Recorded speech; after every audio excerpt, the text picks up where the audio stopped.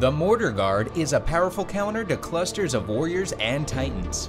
When the Mortar Guard gets in range, it locks in and barrages enemy troop formations and titans.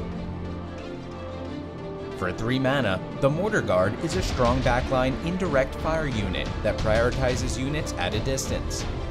Though his aim is not great, each shell he launches does an area of effect explosion, doing extra damage to titans. The unit requires time to set up and tear down his mortar tube, leaving him briefly vulnerable. And he has no close melee attack or defense.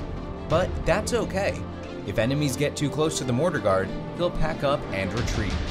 While packing up takes time, retreating adds survivability to the Mortar Guard, which, if managed well, can sit comfortably away from the front line for the entire match.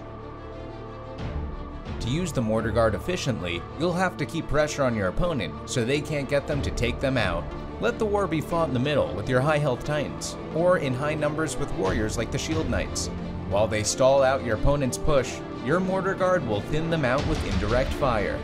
The Mortar Guard is a strong defensive warrior, protecting your towers and front lines by shelling enemies from a safe distance. It combos well with units that can buy them time to set up, like Gorgons or Banshees. Crowd control spells like Cold Snap, Tentacle, Tidal Wave, and especially Gravity Well can help clear out large pushes.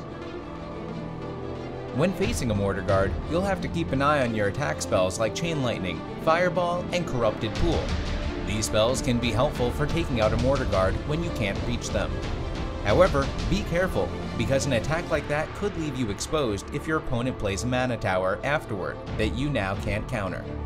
Stay tuned for upcoming card spotlights and join the Siege Discord using the link in the description for all of the discussion.